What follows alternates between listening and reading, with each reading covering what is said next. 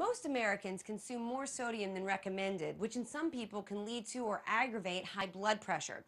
Now, basic guidelines tell us to limit our sodium intake to 2,300 milligrams per day.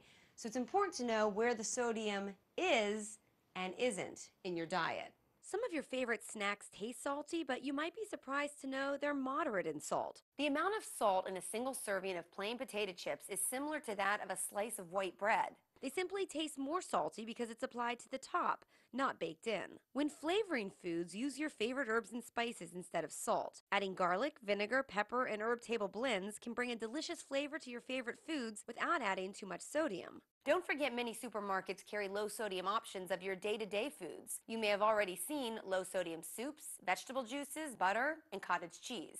Remember, when trying to determine the sodium content, the nutrition label is your best bet for making healthy food choices. With today's tip, I'm Jill Cordes.